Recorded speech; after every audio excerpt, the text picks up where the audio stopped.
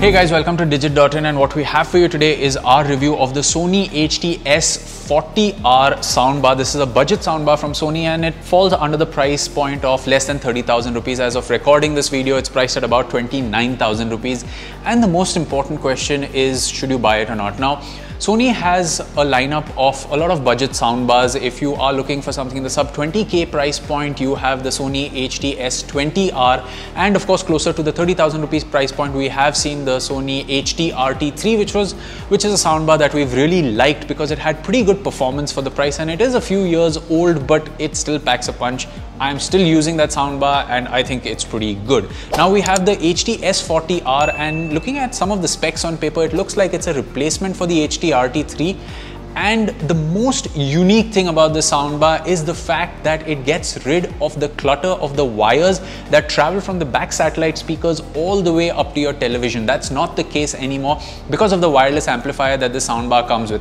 So how does it perform? Well, let's get the build and design out of the way of these things. Now, in traditional Sony fashion, which we've seen with a lot of its 5.1 soundbar systems, you have the front, left, right and center channel. In the soundbar itself, there are no connectivity options in the soundbar itself. Everything is in the subwoofer, and just to give you a perspective of the length of the soundbar, it will fit comfortably under a 43-inch TV length to length. So that's something to keep in mind. It has this grill mesh up front which hides the drivers, but the grill mesh, unlike the S20R, does not wrap around the soundbar, which I think is nice. It has this individualistic grill look. It is really light as well. It is an entirely plastic shell, but it does not feel cheap at all. Coming to the subwoofer, of course, like most Sony subwoofers we've seen in the past, really does pack a punch. But in this case, it also houses all the connectivity options, which based on your setup could be a pro or a con. So I'm going to let you decide that. At the back of the subwoofer, you have the 3.5mm port, the optical port and the HDMI port. We, for the most part of this review, used HDMI connectivity with a television. In the front, you have a USB port in case you want to play songs off a pen drive, and it supports Bluetooth as well. And above the subwoofer, you have the controls. Moving over to the rear satellite speakers, they are small and really light, and just for a positioning perspective, I would say you should place them at a little more than an arm's length facing you, or a little more at an arm's length behind you, but then again facing you to get the best surround experience. And the cable that comes with the surround speakers is relatively long, and the good thing is that the surround speakers connect to this wireless amplifier, which you need to connect to a power outlet. So even though they aren't physically connected to the main subwoofer unit like the S20R or the HT-RT3 that we've seen in the past, you still need this wireless amplifier and a little bit of cable management, but you don't have the cables running down the line of your living room to the soundbar, which is really good and makes for a great clutter-free setup. Now, setting up the soundbar is also relatively simple. It's plug and play. We have a video describing the unboxing and how to set up the soundbar. You can go back and check that out if you need to know how to set up. Now, coming to the performance. Now, let's understand one thing. There are a lot of soundbars available in the market, and we've tested quite a few of them, but under the 30,000 rupee price point, we have a lot of very good 2.1 soundbars. The JBL bar is a great example of this, but the 5.1 soundbars under 30,000 rupees, the few that we've seen, left us wanting more, and that's the void that the Sony HT-S40R kind of fills, is because it's a really good sounding soundbar. Now, to get a music perspective out of the way, one of my favorite soundbars for consuming music is the Yamaha YAS209, but that's a 2.1 soundbar priced at 35,000 rupees, which is 5 to 7,000 rupees more than this Sony soundbar as of recording this video. Nonetheless, the music actually sounds really good. Now, if you listen to a lot of songs by, let's say, The Weeknd, you know, it has a lot of dramatic effects in some of the songs, and the surround speakers do a good job of enveloping you in that dramatic effect. The soundbar's music performance is quintessential Sony, which means that it is slightly bass heavier, like we've seen on Sony's Bluetooth speakers and some other products that Sony has in the audio space, which may not necessarily be a bad thing. For someone like me, I reduce the bass using the remote control by a few notches just to get it where I like it. But if you're someone that likes extra thumpy bass, then you are going to enjoy this soundbar. It has pretty good vocals as well. Remember, we are judging this from the perspective of 30,000 rupees and the fact that a soundbar does more than just, you know, give you music. You can watch movies, connect it for games, watch regular TV shows. So yes, while the audiophile in you might still want to prefer a dedicated setup for music, even at the 30,000 rupee price point, this soundbar does a really good job of giving you you room filling sound, and if you're having a party at home, know that all the channels are at work, giving you a pretty good experience when it comes to music. Now moving over to movies, Ready Player One is a great example. Of course we can't show you that movie, but what we're going to do is play a sound sample for you right now, and of course some games as well which we recorded from the soundbar, just to give you a bit of an experience. It's copyright free content, so have a listen.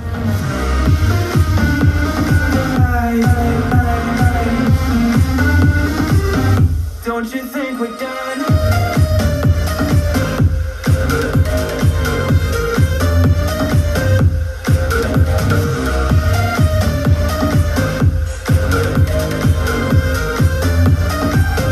Don't you think we're done?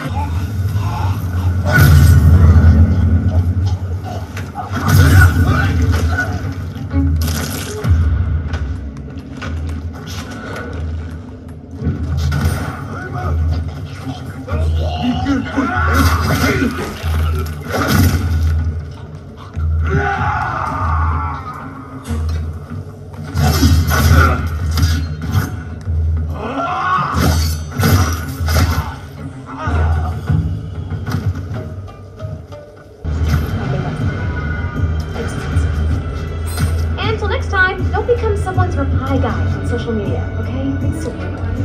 Bye!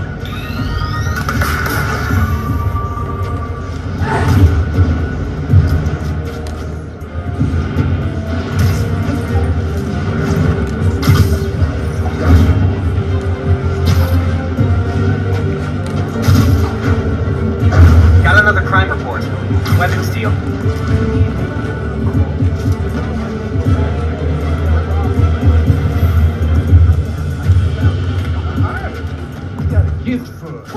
Okay, so now coming to the movies, we played Ready Player One, which like I said is a great example of surround sound experience, and when the cars in the race at the 11-minute mark are whizzing all around, you can feel the channel shift from the left to the right to in front. The front soundbar's channel separation might be a little weak, and that's because the front, left, right and center are really close to each other, so you might get a good swish of a car moving on your side, but that translation from the side to the front may feel a little narrow.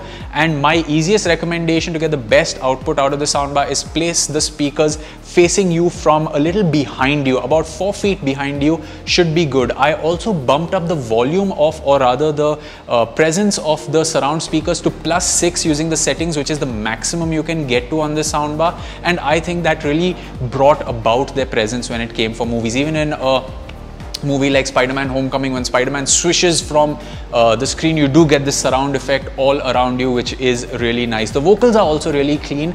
Unfortunately, you can't manually increase the volume of the center channel of the soundbar only to get better volumes, and there is a voice mode on the remote control that you can press to get better vocals, but that helps in reducing the other sounds which may not be the best experience for movies. So these are a few things to keep in mind. Again, when it comes to gaming, we played a bunch of games, and Dirt 5 is another good example because you have all the cars punching around you in a race, and you can actually feel a car overtaking you from the left to the right thanks to the surround speakers. Even in Ghost of Tsushima, when an archer is shooting at you, you do get the call out from the archer from the left or the right if the archer is behind you. So it does give a good surround sound experience. Just remember to keep the surround speakers relatively close, about 4 feet about 4 to 5 feet in my opinion should be the best distance, not beyond that, because then you're going to start losing the surround effect. But yes, if you want a really good punchy soundbar to increase the overall performance of your TV or your entertainment experience on a budget of 30,000 rupees, then you can definitely consider this bar.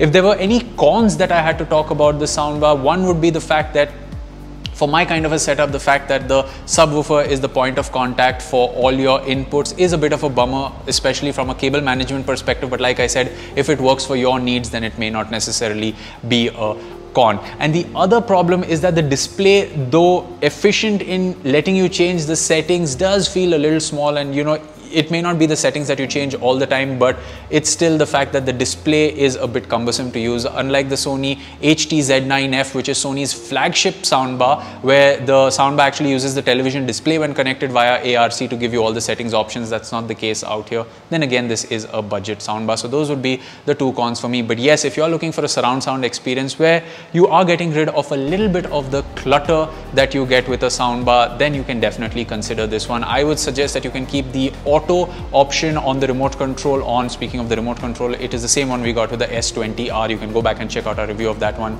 It's plain, it's simple, it's got clicky rubbery remote controls and it works really well. It's got the sound presets and the input on top, so it's easy to use. With the sound presets on the remote control, I found that leaving it on auto does a good job. I did change the presets when consuming different types of content, but on auto, it kind of picked up the content more than the type. So when I was watching a movie and I switched the movie preset between auto, it was actually the same preset, but when I was playing music, the auto and the music preset had kind of a different sound to it. So I'm guessing it was judging the content more than the source, if that makes any sense. But yes, the auto profile of the soundbar works really well for the content you're consuming. So there you have it, guys. That was our review of the Sony HT-S40R. We think it's a pretty good soundbar, especially under 30,000 rupees if you are someone that's looking for a 5.1 setup. As always, you can let us know what you thought of this video in the comment section below. And for more from the world of technology, you can subscribe to the channel. We will catch you in another video. It's goodbye for now.